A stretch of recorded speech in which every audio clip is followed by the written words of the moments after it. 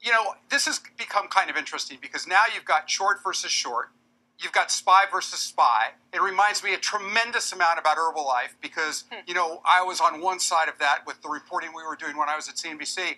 And it was just interesting watching different people just get different opinions. In the end, what I looked at was this. Look, he disclosed the short seller position. The report was certainly well over the line on what a lot of people want to see and what people will say. His reputation is tremendously on the line with this. Yeah.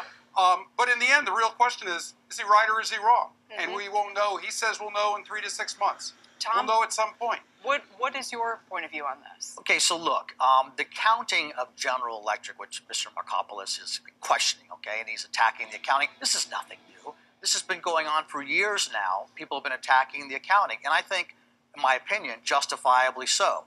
KPMG's been the accountant forever. There's been a lot of calls to replace KPMG and get someone in new, get a new accounting firm in to look at their work. Right.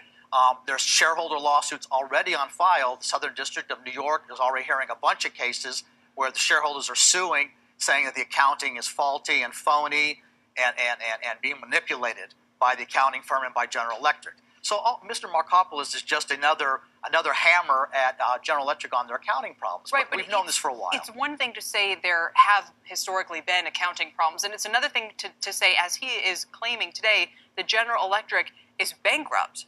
Yeah. Well, I mean, golly, it depends how you defend bankruptcy. I mean, look, they're over $100 billion in debt, and their market cap is a lot less than that, okay? So on some definitions, they might be bankrupt.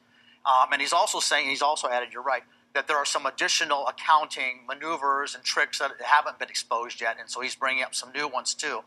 And Herb, I wonder, you know, when we talk about, Markopolos is very straightforward. He said, look, I have mouths to feed. Yes, I'm working with this hedge fund. Of course, the hedge fund has not been disclosed.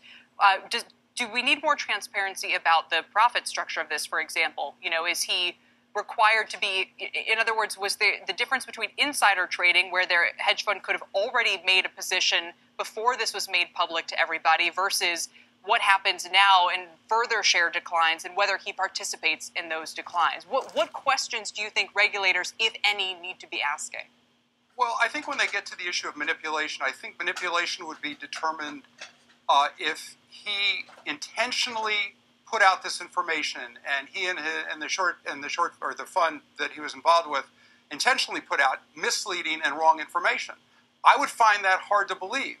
But again, I just know what I'm looking at here. But I think that's the line. Remember, the bloggers, the activist short sellers, they've been out there for years. And the difference in this one is that it's GE. It's not some little podunk company over here a lot of people never heard of, or a company that I would call a not TV name. Right. Because this is going on all the time.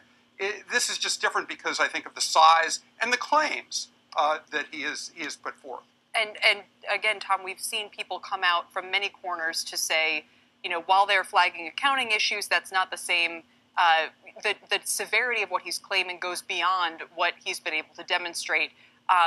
If you are somebody who's worried about the GE shares you own going to zero, about the pension you have, which, again, at least has a backstop, what questions should those people be asking? Well, those people might want to look at the lawsuits that are already on file. I mean, there's so many claims of accounting gimmicks and maneuvers. You can put GE and KPMG into Google right now, and you can read about various unions and other groups have come in and been saying, look, there's a lot of accounting fraud. So this is coming from all directions.